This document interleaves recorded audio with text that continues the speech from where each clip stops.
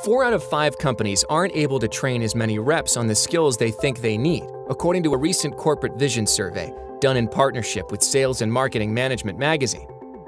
Of the companies experiencing this problem, 56% said time out of the field is the main constraint. Another 37% cited budget restrictions, coming in a distant second.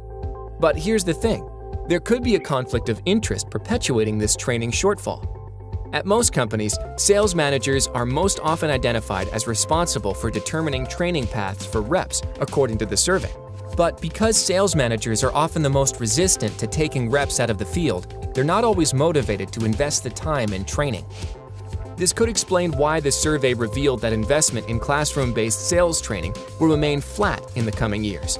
Meanwhile, 65% said they plan to increase investment in virtual training formats. A nod to the idea that training modalities will have to adjust to the realities of field demands.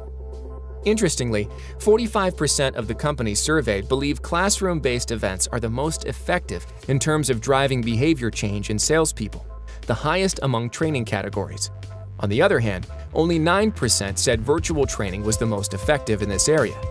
So, what can companies do to make sure their move to virtual training makes an impact? 3 things. Base your training content on a competency model aligned to the skills areas reps need to master, such as pipeline growth, business case proposals, and pricing protection. Implement custom learning paths based on key performance indicators, not arbitrary learning paths determined by role or sales managers. And reinforce behavior changes with flexible, just-in-time content, pushed to reps when and where they need it without taking them out of the field. Want to learn more about these results? Check out Corporate Vision's State of the Conversation report here.